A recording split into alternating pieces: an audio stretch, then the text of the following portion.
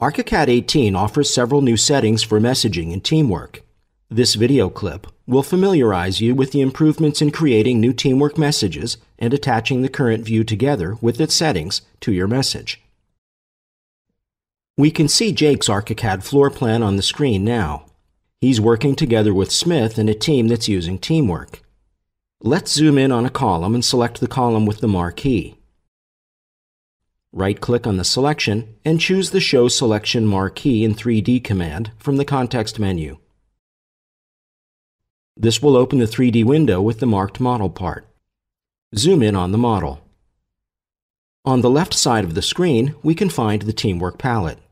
To create a new message, select Smith from the Users panel by right-clicking and choose the Send Message command from the pop-up list. The New Message dialog appears. When clicking the To button, we can alternatively select other users as well. In our example, we'll select Smith only. Let's go back to the message field and type in the issue.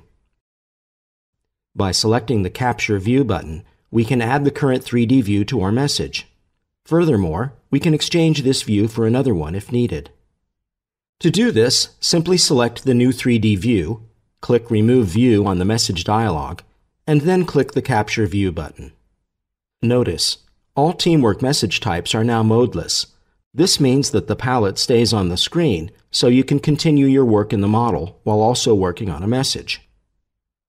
Before sending your message, you can optionally add a task button so that the recipient's copy will contain not only the message you typed, but also the specified command button in order to facilitate a quick response. By clicking the optional task pop-up in the New Message dialog box, we can select different tasks to assign to the message.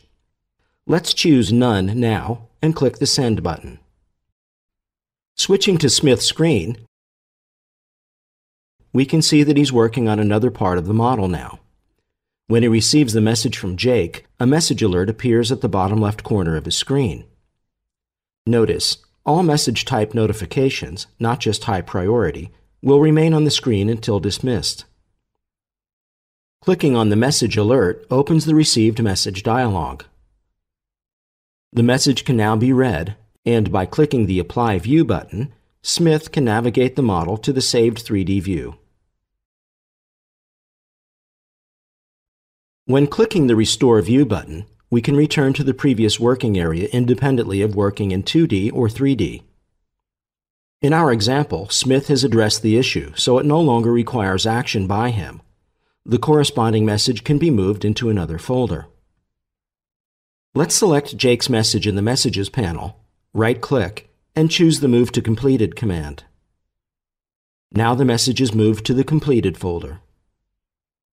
Please note, if a message is expecting a response from you, you cannot move it to the Completed list. You must first answer that message. Close the New Message dialog and switch back to Jake's screen. Let's see another example on the floor plan. Zoom into the walls and select two of them. Right-click, and from the context menu, click the Reserve Selected Elements command to reserve these two walls.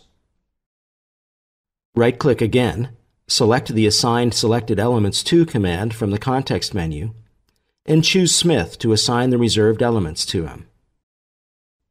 The New Assignment dialog appears. As you can see from now, the Elements Assigned panel displays the number of selected elements. We can add more elements if needed.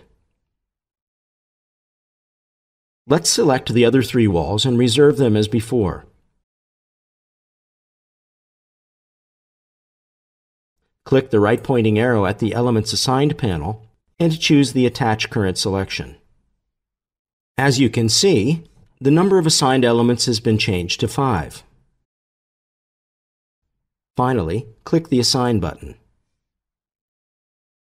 Let's change back to Smith.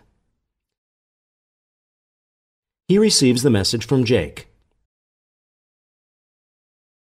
By clicking the Apply View button, ArchiCAD will zoom to the saved view with the corresponding walls.